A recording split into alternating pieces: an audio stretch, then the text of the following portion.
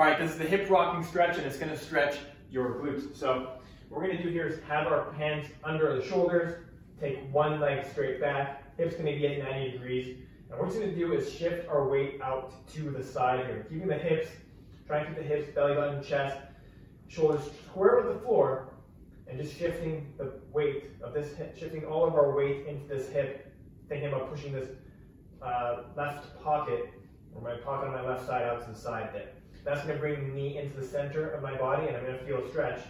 We're going to feel a stretch here, while the knee is more close or towards the body. So we don't want to get loose with our torso and just kind of fall to that side and get soft in our arms. Arms are going to be straight. Torso is going to be nice and straight while we do this. So from the side, from the front view, what that would look like.